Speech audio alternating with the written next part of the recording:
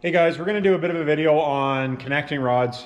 So this will be go any B series Cummins. Something that you want to check if you're rebuilding an engine, you're checking stuff out.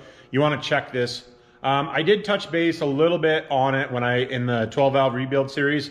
I'll probably link this video in that series as well, just so go a little bit more depth into it.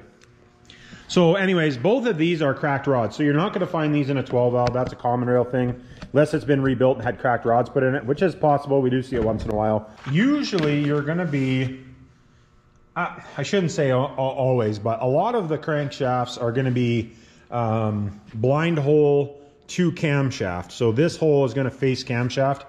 So something you want to do when you're pulling your connecting rods out is, what we do is, I don't know if I have a piston sitting on the floor here. Here, we use this one. This is not a Cummins one, but so what we do, so this is going to be blind hole to camshaft. Now this connecting rod and this connecting rod, you can see the difference. You can see the difference there. Like this webbing is different, so that's something that you want to watch to make sure that you're putting the right rod in the right. You don't want to mix numbers up. But so the characteristics is something that's different on these rods. These rods you would think, okay, as long as I'm putting this part number in with this part number, you're good. But this rod actually goes this way. Yeah, so it goes through hole to camshaft is what this one does. So you want to watch when you're pulling this stuff apart, you want to watch. Now I do have a sheet with gives us part numbers and stuff, and I'm going to try to link this stuff in down subscription, but the information that I've got is from a program that I pay for, so I have to check it with them first. So as long as I'm allowed, I will link it in the description in the next couple of weeks.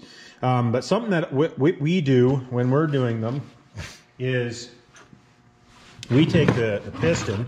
So this is from a little V6 that we're working on, but what we do is now with a Cummins, usually what I do, well, a common rail anyway, but what we do is, we haven't getting ready to take these apart yet, but so what we do is we actually mark it T for tang. So tang is where your bearing tangs are, and we mark it on the piston. So when we take them apart, you can quickly reference, okay, piston goes this way.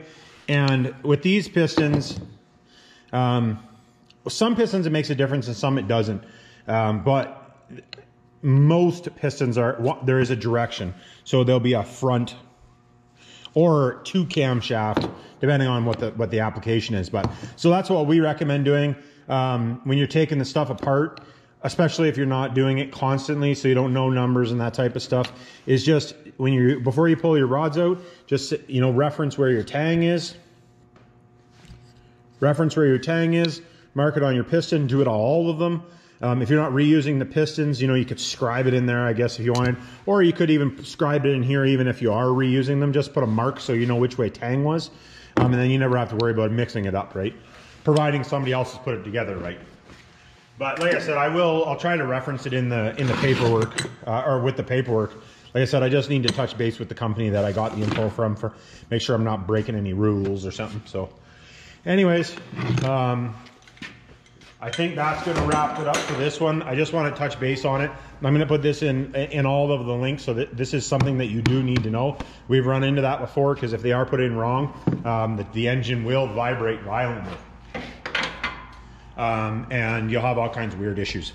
So anyways, like, subscribe, comments, hit me down below, and we'll catch you on the next ones.